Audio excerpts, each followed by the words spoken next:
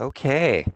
Well, good morning, everyone. My name is Mark Linnell, and I am with Salt Lake County Aging and Adult Services, the host agency for this year's Utah Elder Justice Conference.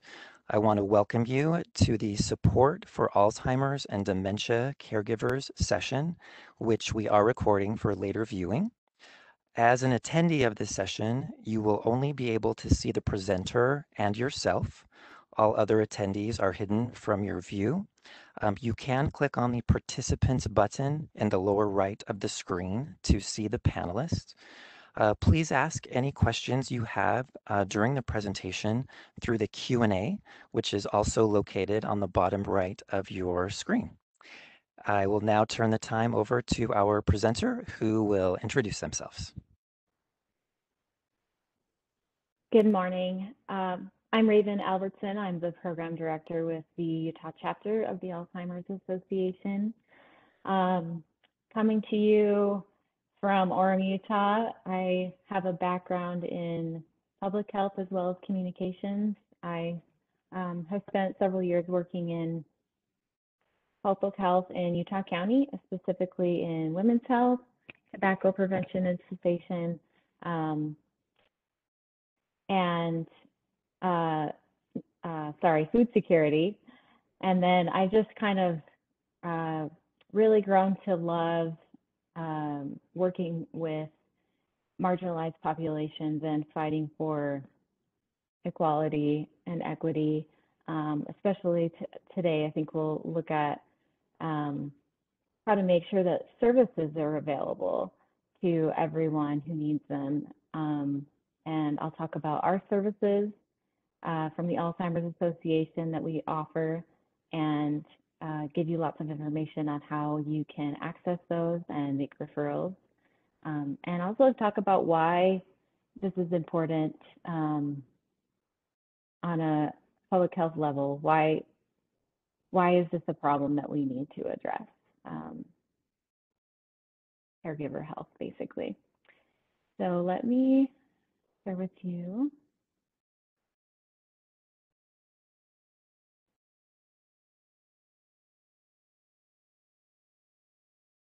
Pick the right one. There we go.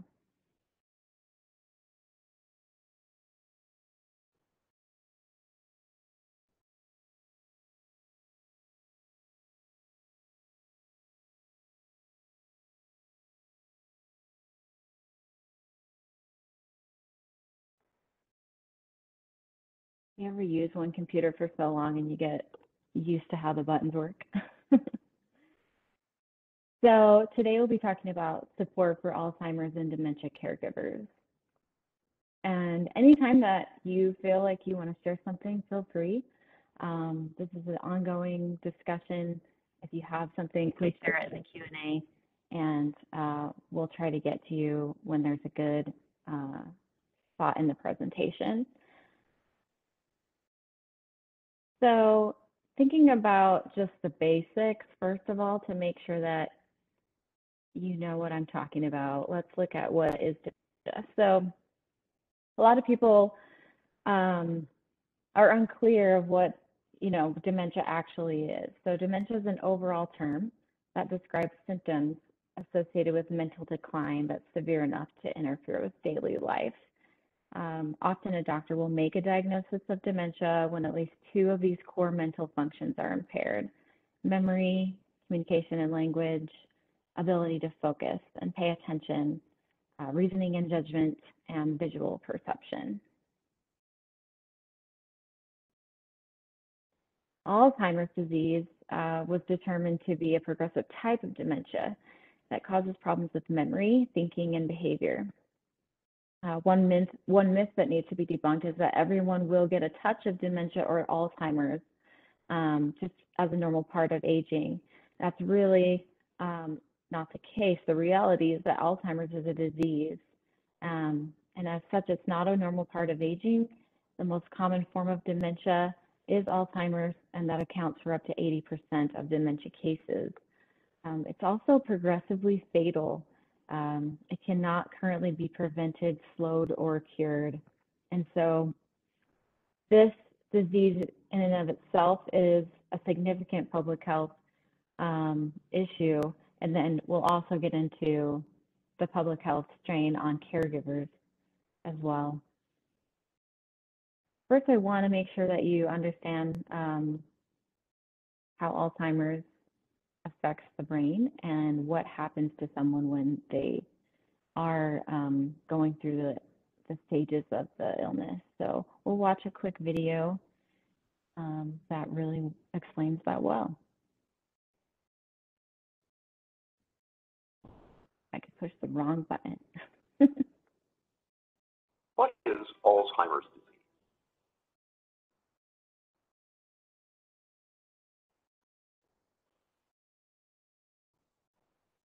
Alzheimer's is a slow, fatal disease of the brain affecting 1 in 10 people over the age of 65.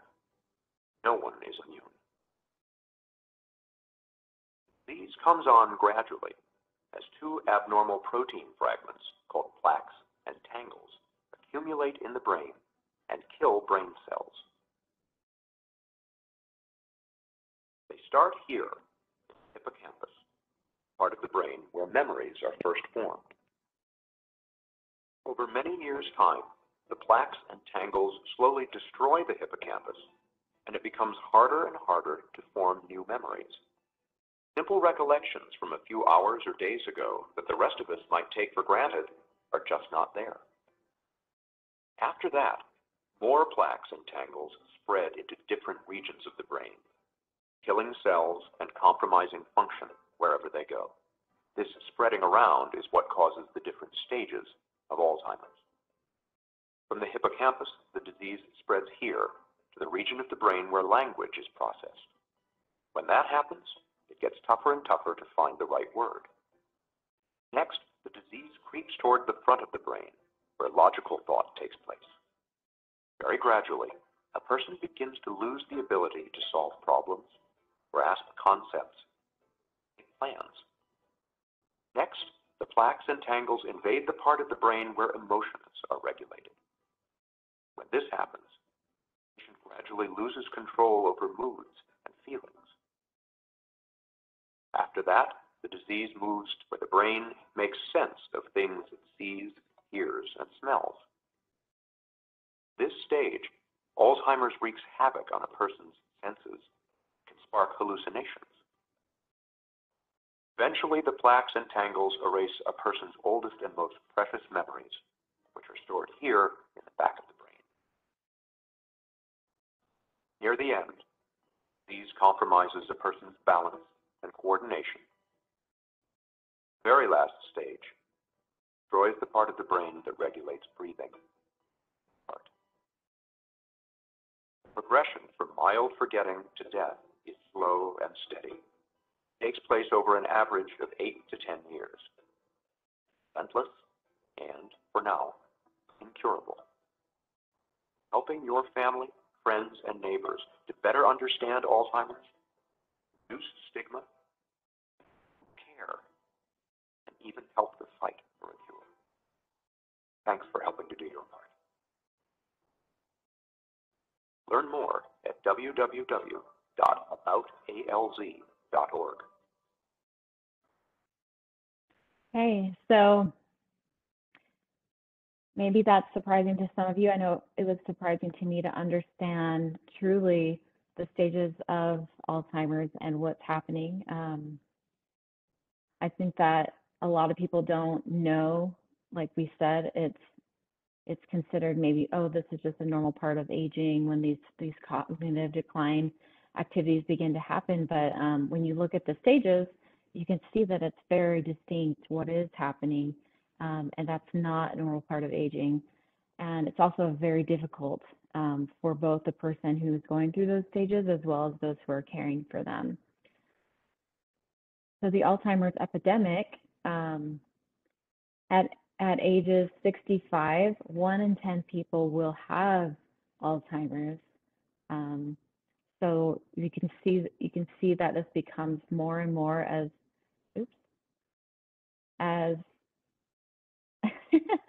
sorry, as age progresses. So at age 85, 1 in 3 people will have Alzheimer's disease. And 2 out of every 3 people with Alzheimer's are women. So the burden of disease increases with age. It is not a normal part of aging, and it distinctly affects women more than men, not only because those with Alzheimer's, more of them are women, but in addition to that, more caregivers are women as well. So it's a significant burden on women's health, and we're not exactly sure why more women develop Alzheimer's, but it is a startling truth.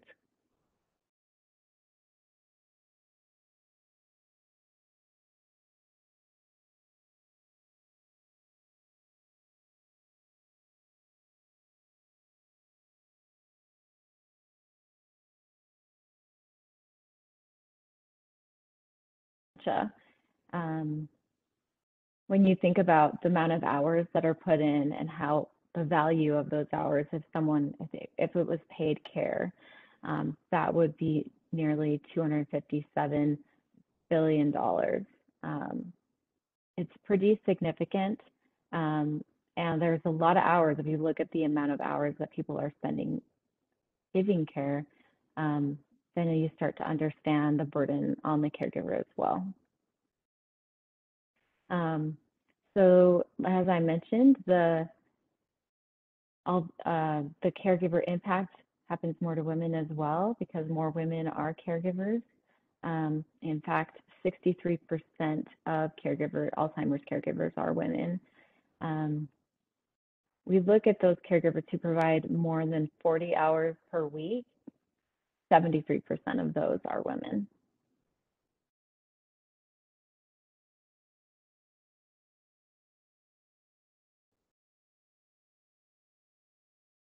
So dementia caregivers face special challenges and intensified care responsibilities compared to other types of caregivers.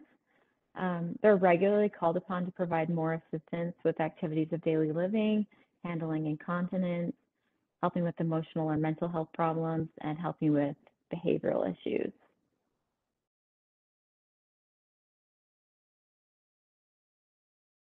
The stress and strain associated with caring for someone with dementia is also higher than other caregivers. Alzheimer's caregivers report higher levels of stress and physical strain. They also anticipate care continuing for more than 5 years. If you remember the stages of Alzheimer's, they can last, the average is about 8 years. So it's a very long period of caregiving. And because of this, they report worse personal health due to the care responsibilities.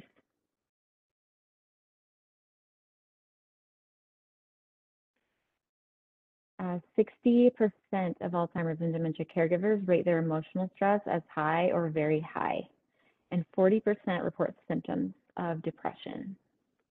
And shockingly, 36% of caregivers actually die before the person they're caring for because they are not taking care of their personal health. And so you can see that it's very significant that we address the well-being of those who are providing care with those dealing with dementia.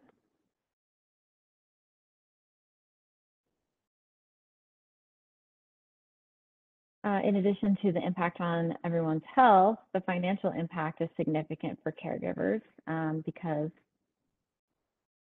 our well-being and our health care costs a lot, right? In 2020, due to the physical and emotional toll of caregiving, Alzheimer's and dementia caregivers had over $12 billion in additional healthcare costs.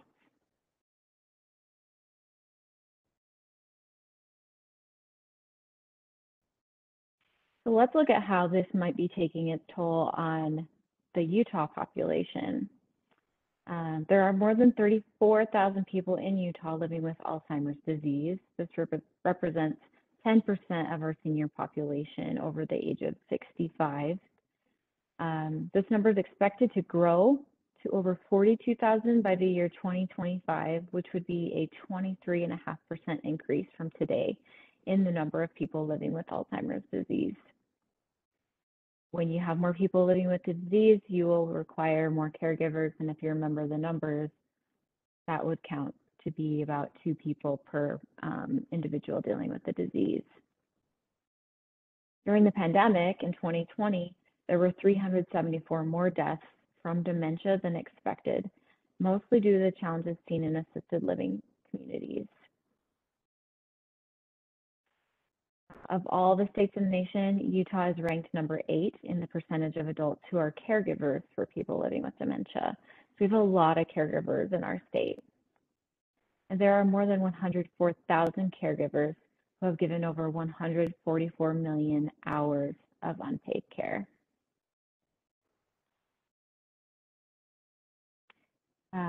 If this care were paid for, it would cost about $2.4 billion. Unfortunately, these caregivers are usually unpaid.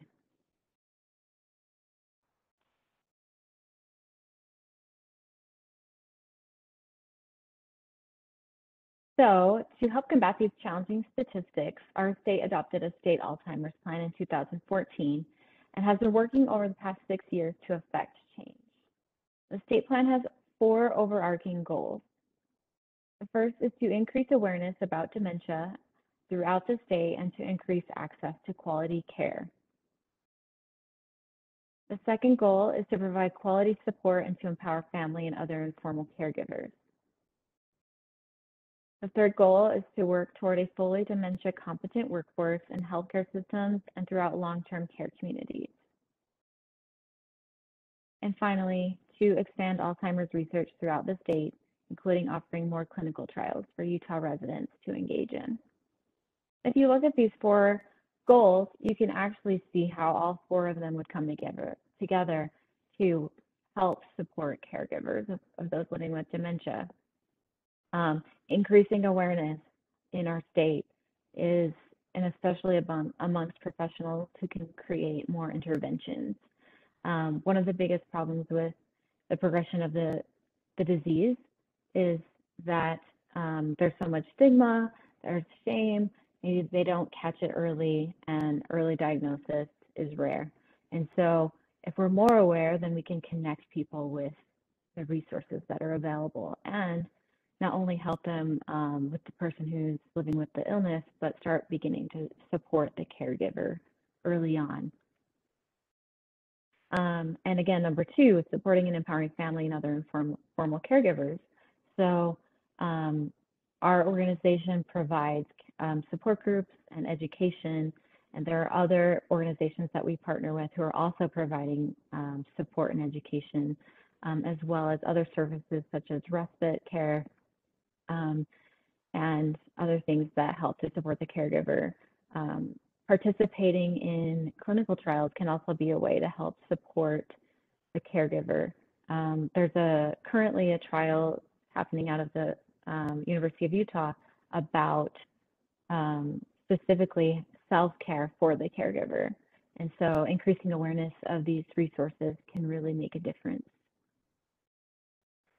Creating a dementia competent workforce, how could that support caregivers? Again, creating more awareness, more training opportunities for those to understand what dementia is, what Alzheimer's is, what the challenges associated with that entails, and how we can support it. What are the resources that are available to provide support so that we can all make better referrals. And then expanding Alzheimer's research in Utah. We are, of course, working towards a cure, but even the research, as I mentioned, participating in clinical trials can be something that benefits caregivers and moves things forward for them as well.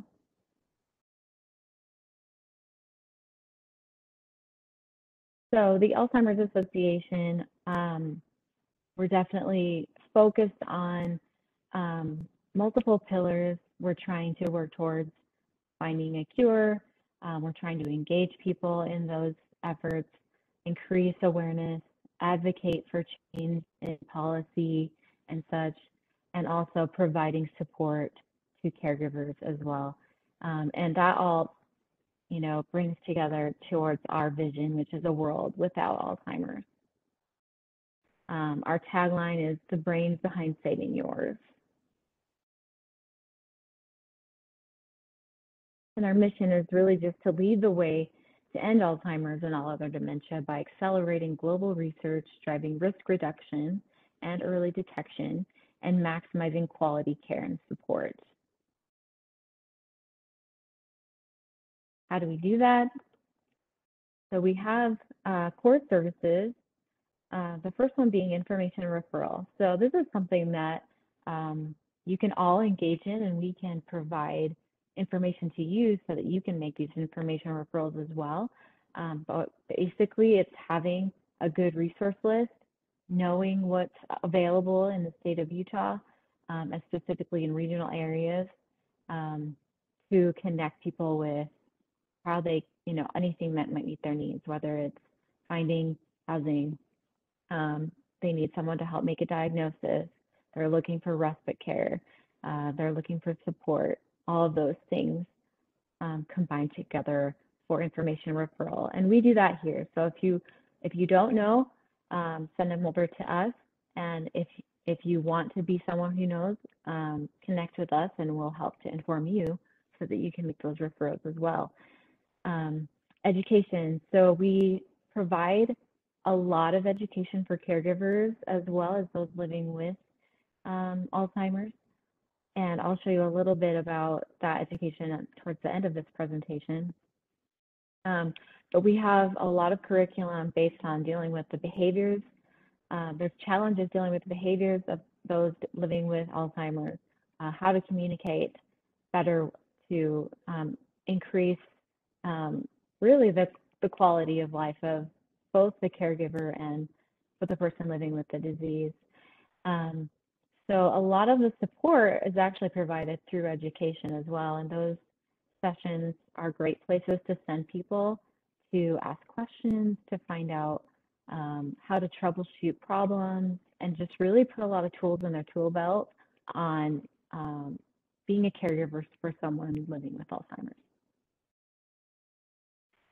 Care consultation is actually a more in-depth version of the information referral, but it can be done by master's level clinicians who are trained on specifically Alzheimer's disease and dementia. And so the main way that we offer that is by referring people to our helpline, which you see the number there at the bottom. So I would really like to emphasize the helpline, and especially this opportunity for a care consultation. So this can happen at any stage of caregiving and throughout. It's really the go-to resource for getting immediate support for caregivers. So we get calls when behavioral issues come up, any type of behavioral issue, any type of challenge. Where do I go for this issue? Here's the challenges we're facing. Here's what my loved one is currently going through. And they can call that 24 hours a day, 7 days a week, and speak with a master's level clinician. So it's a really incredible resource, and that all of these resources are free.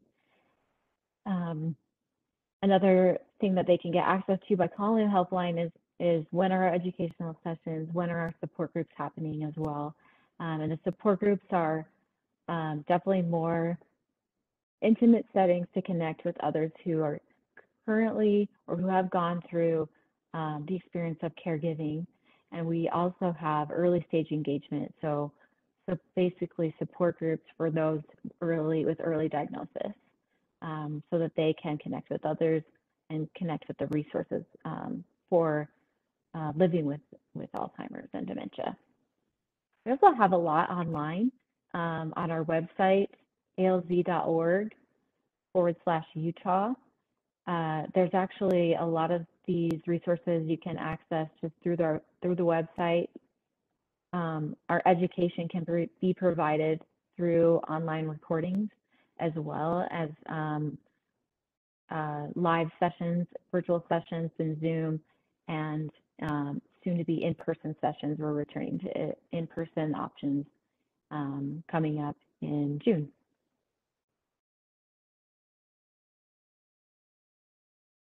So there's our website again, alz.org/Utah.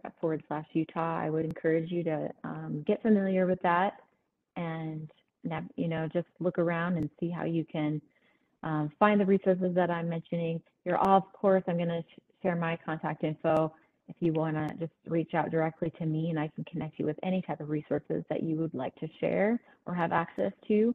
And the helpline is the easiest go-to as well.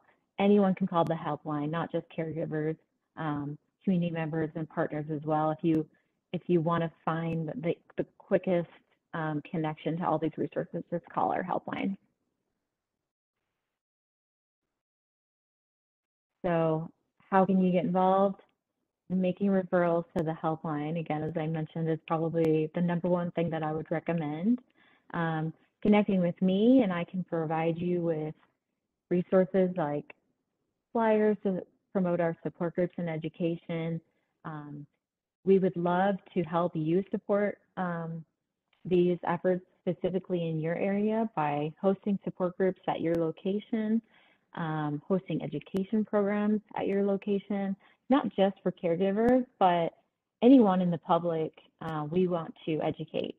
And so if you are interested in having us host an education program for your group, please contact me, and I'll be sharing my contact info in just a moment.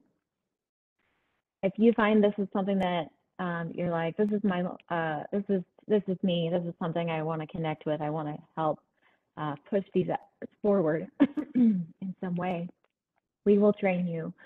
You can become trained as a support group facilitator and help just guide others who are dealing with the burden of dementia and Alzheimer's. Community educator, we'll train you on our curriculum and delivering it, and you can deliver it to your groups. We have a lot of great classes. There's a variety of curriculum. And the last one I would recommend would be community representative, and that's more being able to conduct outreach and just kind of be equipped to do those information referrals that I mentioned earlier.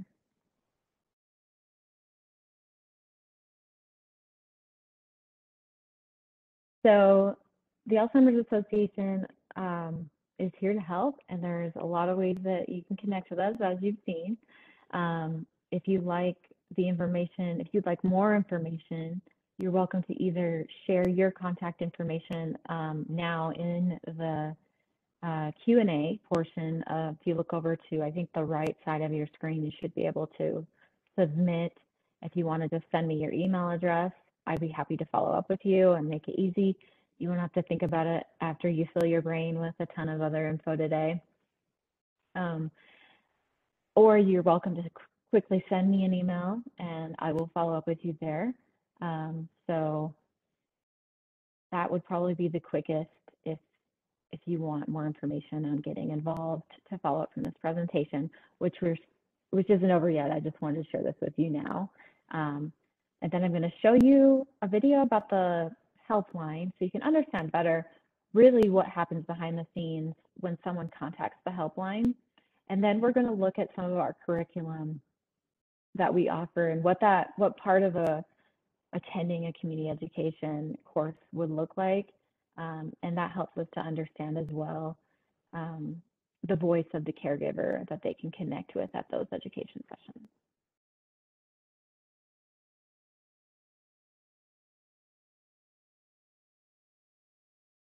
Okay, so I'm going to show you a video about our helpline right now that will hopefully help you really understand why this is so important to refer.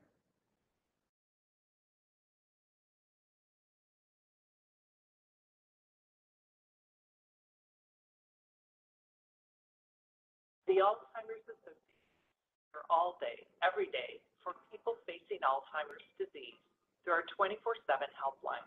Whether it's basic information or crisis management, specialists and master's level clinicians offer confidential support to people living with Alzheimer's or other dementia, caregivers, families, and the public. Callers receive help in their preferred language through our bilingual staff or translation service, which accommodates more than 200 languages.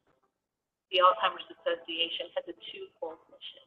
We're about people and science, advancing research and providing care and support for everyone who's affected by Alzheimer's disease or dementia.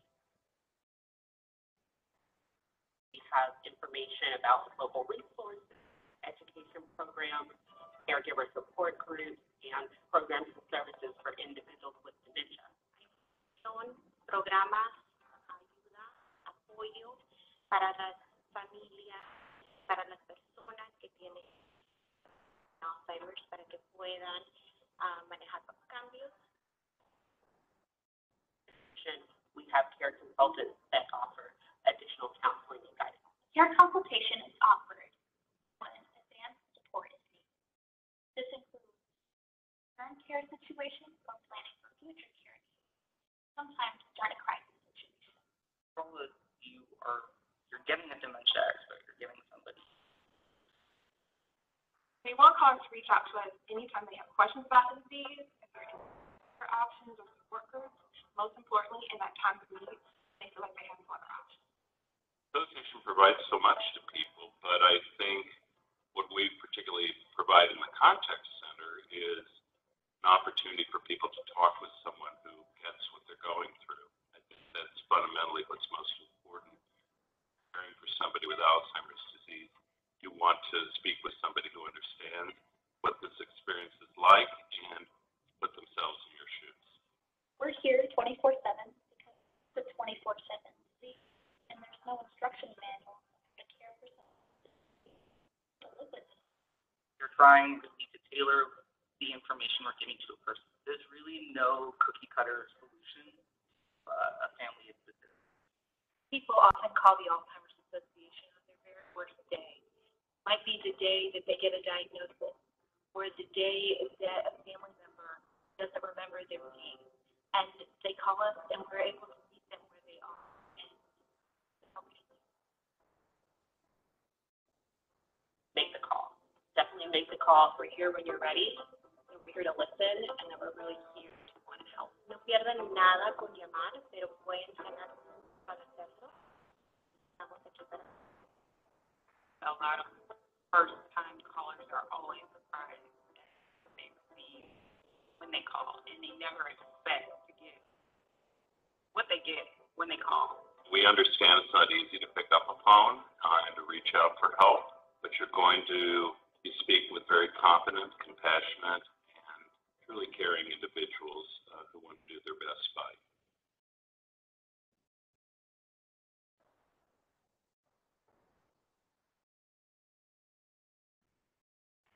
There you have it. So, as you can see, just looking at the phone number, you probably wouldn't get a good idea of how important this resource truly is. The people on the other end of that phone call have a lot of tools in their tool belt. They will provide comfort in delivering those resources as well. And that resource is available to anyone who wants to call the helpline. And so I don't know who we have here today and what kind of roles you might be in, but if you deal with this population in any way, it might be good to try calling the helpline and just have a chat with one of the care consultants about how you can navigate those resources, what are the resources in your area, and how you can share them with others, as well as contacting me, and I'd be happy to explain that as well. Okay, I'm going to switch over to another presentation that's actually from our educational programs for living with Alzheimer's. This specific curriculum is usually delivered in a 3-part series. Most of our curriculum is delivered in just one session at a time. This particular curriculum is a series, and we have this series available for all the stages of living with Alzheimer's, as well as we have this curriculum available for those living with Alzheimer's themselves. This particular one is for caregivers of those living with Alzheimer's in the early stage. And so I'm going to skip ahead just a bit so that I can talk to you about, so I can show you the pieces about supporting someone living with Alzheimer's and what caregivers are saying as well.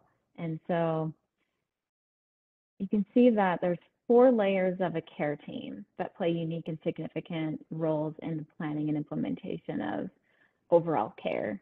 The person with Alzheimer's or dementia and their care partner, and then there's family, friends, work, healthcare professionals, community partners, and organizations can all provide support, guidance, and assistance. The important thing that I think a big takeaway that we all need to think of is that caregivers and the person living with Alzheimer's or dementia should not live in a vacuum.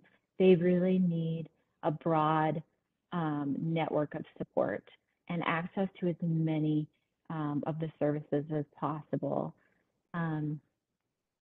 There's a lot of different, it's a very complex situation. A lot of our trainings, as I mentioned, deal with all the different complexities because there are so many. And so if someone's not connected to these, you can imagine just maybe the anxiety they're experiencing is wondering, like, what do I do about this problem? And then maybe even not even being able to have the capacity to realize all of the things that they need to think about down the road. There's just a lot. And so the bigger the care and support network, the better. So this is a quote from a care partner. She says, "I need my mom to talk about what's happening to my mom." And there's a lot of there's a lot of trends from care partners and caregivers of just the struggles that they experience as they're trying to care for their loved one. And one of the things we want them to know is you're not alone. And when they connect with a support group and an education session and all our other resources, they can really feel that they're not alone. I don't know if you've ever had an experience where you've dealt with a specific issue and you find others dealing with that issue as well, and you're like, oh, okay, it feels so good to connect with someone who gets it. And that's one of the greatest benefits of reaching out to these resources is finding your people and realizing you're not alone. It can be a really difficult adjustment when you're used to being able to relate to your loved one and suddenly that relationship becomes like foreign, almost like you're speaking a different language. It's very difficult to navigate. And so we can help them understand and normalize that and say, like, this is part of the stages of the disease. Here's why that's happening. And here's what we can equip you with to deal with those challenges.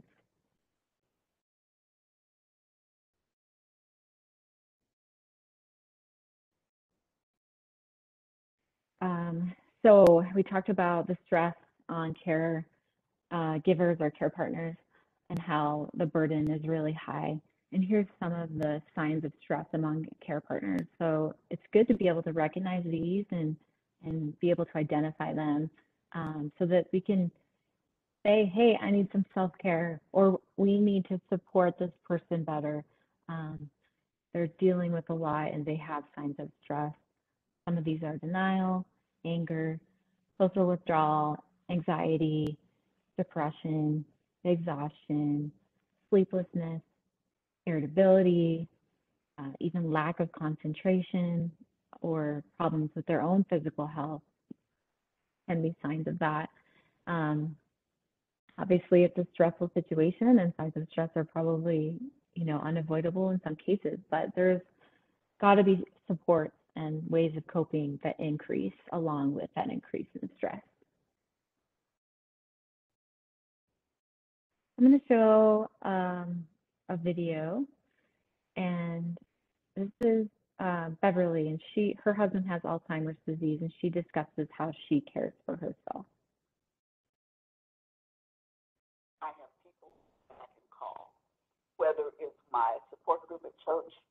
or my family member. Call and talk to my sister. I can call and talk to my daughter. I can call and talk to someone from the church. So that's how I really cope. The other way I cope is that I spend time for myself. I schedule time for myself at least once a week where I don't have to do anything for anybody else but for Beverly. Sometimes I read. Sometimes I will watch a movie. Every month, every 4 weeks, I go for a massage, 1 hour massage. No cell phone on, no phone calls, no nothing. So I get my massage twice a year. I go to a spa, and once every other year, I go on a cruise. Love it. Beverly is a really great example of a caregiver who has developed a very strong system of self-care. Unfortunately, this is less common for most caregivers, and so they're still in the throes of just overwhelm and dealing with all of the burden of that new stress in that relationship and responsibility. So every caregiving situation is different, and specific needs apply to all dementia care partners. But they typically do put their own needs on the back burner while they're caring for their loved one. And so you can see that there's some tips that we share, and we really also help people to talk about, well, how could you? Because people will say, well, this all sounds great, right? Exercising and listening to my body and doing my hobbies, but how am I going to make that work? And so having someone else to talk to about that who understands the situation and how can you really develop these habits and create a better system for practicing self-care is something that we can help them with. And also just even having these reminders and validation, like this is important. It's really important. This is something that needs to take priority as well as all of the immediate needs that you're facing.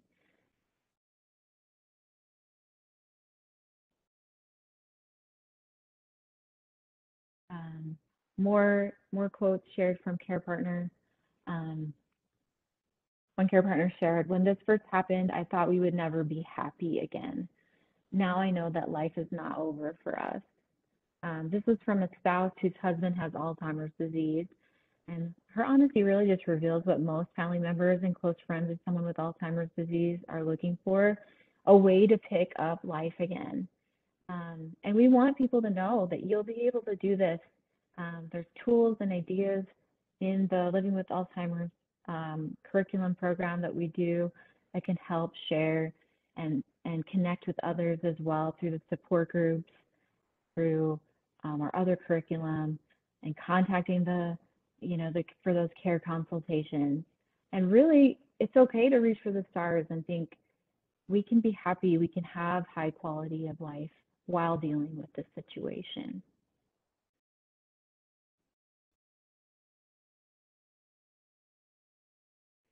So here's another last video. This is Josie, whose husband is in the early stage of Alzheimer's, and she talks about her experience.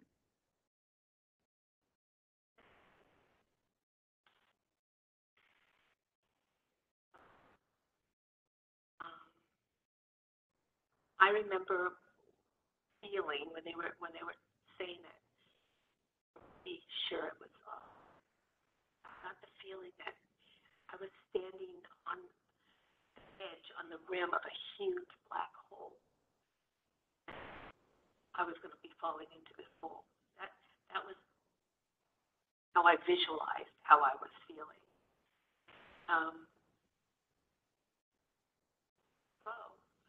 But I have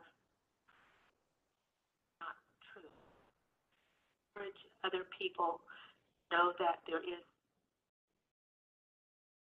life after Alzheimer's, after the diagnosis. So it's difficult to become involved in the Alzheimer's Association. A lot of resources, a lot to give. Reinvent your life. Not have the same life that you had before. but you can reinvent it. It may be richer life that you already know about. Encourage people to get involved. Um, find a support group because it helps to talk to other people that are in the same.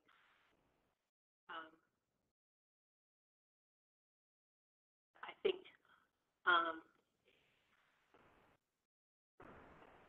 that a lot of friends will slowly drop off radar, as Ellen would say. But you gain new friends. Life, I think, has become richer because you don't take things. Right now, we're so fortunate Ellen is still at the early stages. So I don't know what lies ahead. So I can't on that. But for this early stage, anyway,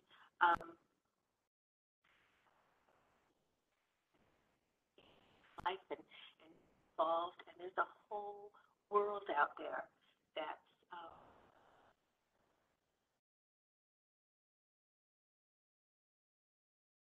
I don't know about you guys, but I have a hard time not getting emotional listening to Josie and sharing her experience.